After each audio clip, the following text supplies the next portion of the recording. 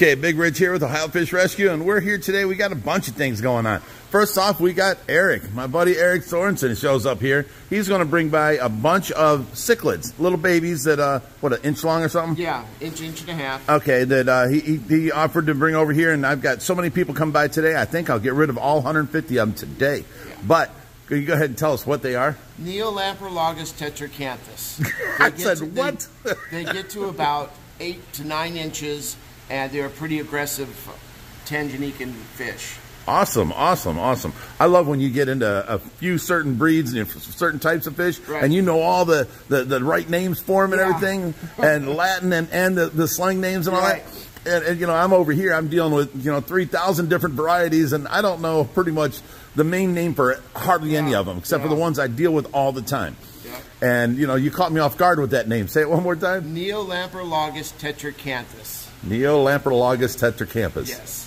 I now got a new part of it. I got some more information to stuff in this brain. It's a Lake Tanganyika cichlid. Awesome, awesome. Well, thank you for that, buddy. You're welcome.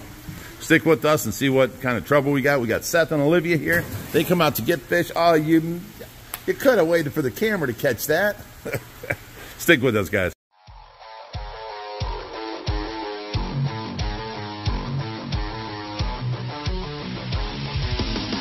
Are you done yet? You around if you don't stop. Okay, so now we got Eric's fish. We put a air bubbler in there with all the babies, so that'll hold them off until people come. We already got people that wants them and wants to come get them. So people are coming to get them already. Hopefully I won't have to put them in a tank. We can leave them in the bucket until they're gone. Okay, since there's people here, we went ahead and took this tank off the top of here, and it's halfway down. Inch it down to the last every second. You want to rest it on this tank and then lift it? Yep, just go all the way to the end. Stop right about there. We got about 4 inches, and then we're going down. Okay. Go towards the end. Wait, hold up. Make sure everybody's set. What was your name again? Bobby? Yeah. Make sure you got it. Move up as close to Jason as you can. There you go. Pull it out a little bit. There you go. Now, our job is to take this gracefully to the floor onto the rollers. Okay. You don't want your hands on the end because it'll hit this corner right here. Once it comes off, it wants to drop. You guys ready? And try not to grab like this. Don't grab like this. Right. It'll pop off. Grab from underneath. Okay. And we're just going straight to the ground. All right. Ready? 1, 2, 3. All right, now I can't. Can you see that rollers? Yep, we're good. Good job, guys. On the ground. That was the worst part. Now, we need you guys to lift it up and carry it outside. Pull it. I'm kidding. I'm kidding. What do you want me to do about this thing? It's coming off. I just ran around the building. These guys are doing a good job. Now, the reason I wasn't on that end, I helped Josh move it off the top, but I can't bend over, so these guys can bend over. We're going to lift up this side, set that side on the carpet. As we come up, we might need to shimmy it back, and we'll lay it right up on its side, then we'll get it back on the rollers again. Ready? 1, 2, 3. Oh, wait, hang on. Let's get that one roller off of this side. Yeah, I'm going to lift up this up. You just take We're going to send you home with a sore back yet, Seth. Sorry, You thought them free fish are free, right? I showed up at that store. Did you? Thanks so much for these free fish.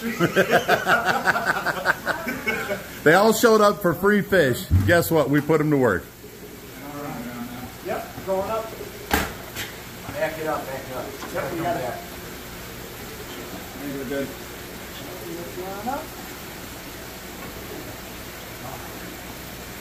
I don't charge by the weight, I charge by the sweat. All right. I cannot believe we got that off of there that easy. You should have seen, we had 5 people putting it up on there, and it was a bear. It took every bit of my... It took every bit of my strength to get that thing up on there. I busted butt on that day. I'm glad that door's open. What are they going to use this for? That I don't know. Fucking paperweight? This is a family-friendly show, and we are videoing, they're going to use it. That part out. Okay, they're going to use it as a paperweight. How about that? Sounds good. That's one hell of a desk. Thank you, guys. The size of it is deceiving. It's deceivingly heavy, ain't it? That's all glass, 11 foot by 4 foot by 1 foot. It's a great frag tank. We were going to use it for baby stingrays, but then it started bowing in the 2x4s on there, so I couldn't put water in it. So it's just too heavy for up top of there. Okay, we just slid it down a little bit. Now we have access to this tank and access to that tank until this person shows up that's buying it, and we will have it out of our way. So now here's plenty of ideas. Somebody said build a little cage up here and have it for the wintertime tortoises, which is nice with little windows on this side. That would work. We can do that. Or a smaller tank for the baby stingrays, because if you notice, we have water coming over from these two hoses going into this tank. This one we can regulate slower or faster. This one's full blast over there. But if we ran it to a small tub right here, anytime we have baby stingrays, we can run it through, and then its overflow can run over and drop down. So, I mean, that was our purpose, is we wanted it for the baby stingrays. But it was just too heavy, and then with water in it, you can see this 2x4 here is bending already. So that was just way too heavy. So if we do it between this one and the end one that won't bow, the corner and the wall right here, it won't be that much weight, and it should be okay for the baby stingrays. That's what we're trying to contemplate on. So now this is going to be in our way for the next, I don't know, 4 or 5 days. But today was the day we happened to have extra help here because we advertised free fish. And we got Bobby, our community service, comes by every Sunday. And, oh, speaking of community service, I just donated a tank to the Cleveland Public Defender's Office.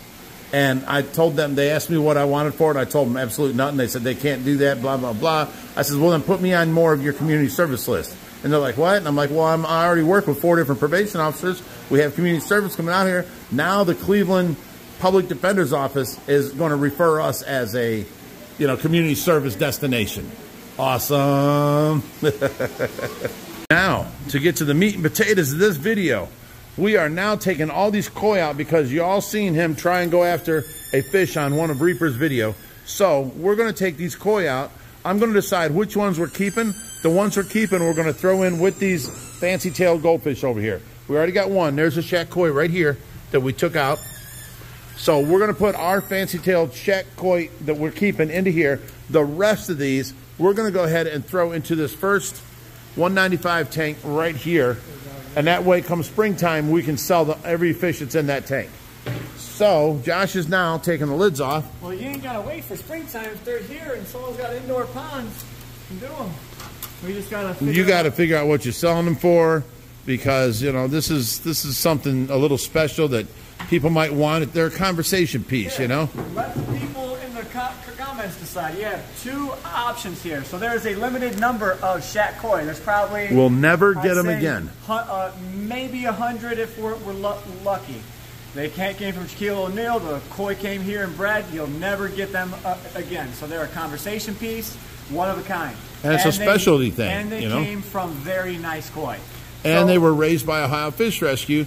Right. They've got the parents were, you know, what was that, $1,000 a piece, yep. 30 inches, 36 inches koi, and no one will ever have these again. These were Shaquille O'Neal's babies. Shaquille has the parents. We raised them. They're Ohio Fish Rescue's Shaq koi.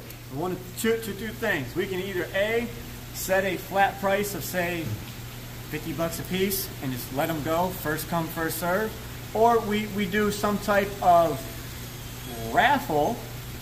Or third option, we could do like a type of an auction. You know, the highest the bidder gets first pick, then go down the line. Second highest bidder gets the second pick. Okay. Until they're gone. So you guys let us know what you guys want. A, flat price. B, raffle. C, auction. Let us know what you guys think. But here, some of these koi.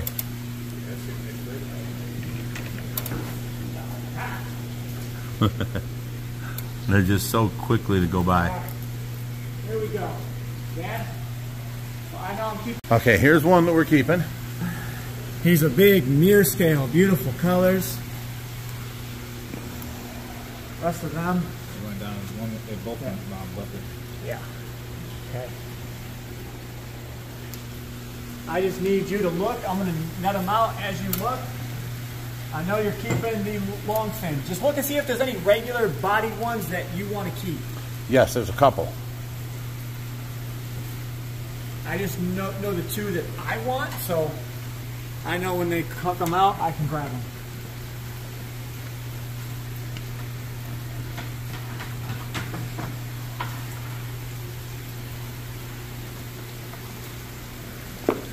You show each one in your hand there.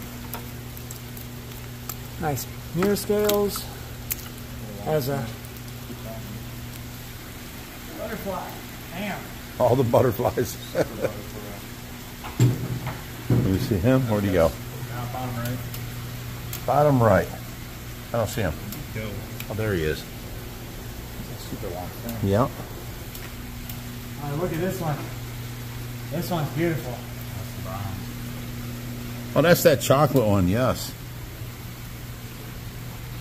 Can you believe that that is the brother of that one? These, and you know, I found out that the smaller ones, the ones that grow the slowest, turn out the best, or at least someone told me that. I don't know, but I know that some are 10 inches long and some are only 4 inches long. Right. And they're a year and a half old or something. Nope. Okay. Here's some more. Someone with the net on that side. Get up on that letter set. Yeah. Can you bring that bucket over in between us? Oh, this guy right here is gorgeous. And he took off. Oh, that's a cool one. Or if you just want to keep this guy. chasing them this way, I'll keep catching them. Probably a little bit of both. But we have to get them out of here because the sturgeon is eating the smaller ones. So this is an idea that did not work out with us. Go back that way.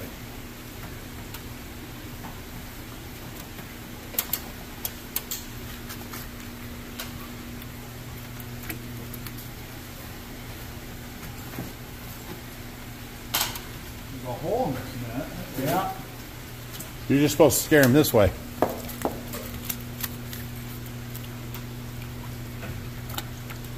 Nice big butterfly. There we go. Awesome. Okay, we got our first bucket full. Hang on a second, Josh. Move this plant out of the way. All right, now this tank has been empty. Josh is going to go ahead and pour them in there so that we got them for the spring sale or whatever. Oh, there they go. Big ones, small ones, medium ones. Now, the smallest one's about 4 inches, biggest one's about a foot. I know it looks smaller on video, but that's about the size they are. So we got a bunch out this time. We got to go back. There's still a bunch more over here. Let me see here. There's a bunch there. There's a bunch across the center here and on that side. But they're getting harder to catch. Get this. I've got the Booney family working. Olivia and Seth Booney. They are both trying to catch these fish. And Jerry's the receiver. He puts them in the bucket for them. And we're doing good here. I can just keep running in, checking on Tracy. And because when I'm filming, I can't have her on my phone. So I film for a couple seconds, minutes, and I go running in, checking on her, making sure everything's okay. But you know, Skylar's inside watching Tracy, but still scares me to leave her alone like that. So usually I have Tracy on my phone when I'm out here when Nurse ain't here. But thanks to the Booney family. Thank you, Olivia. Thank you, Seth. Turn and look at the camera. You're on Ohio Fish Rescue. My best side showing. You're on Ohio Fish Rescue. Oh, put him in the water. Okay, we've got our 500-gallon full of the fish we want to keep. And now, this 750 is devoid of all fish except for the sturgeon and one koi that Josh and CJ, you guys know CJ, our moderator, are trying to catch. Is he in the bubbles right now? No, he's in the front, right by your window. Oh, there he is. Now he's left side. Got one fish left, and he's giving them a problem. Oh, he got loose. He's in the middle back. Josh is waiting patiently for him to come to his side. Oh, there he goes. Past you, Josh. Josh got him. Oh, my goodness. CJ don't even care. He's like, good, we're done. Oh, goodness. Now all we got to do is turn the pump back on, and this will start filling back up. The sturgeon is in there by himself, and we can add other fish in with him. Just nothing he could swallow. Okay, Josh just got done putting on the lids back on, and now we're plugging the pump back in, and you're going to see the water. There it goes. This is what we have running into this tank, and it'll start filling up, hit the overflows, and overflow out, and we're done. Finally.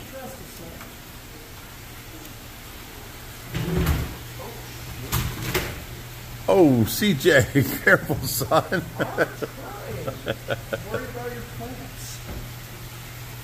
But we got some beautiful fish out of there that we're going to end up keeping here. These are all beautiful.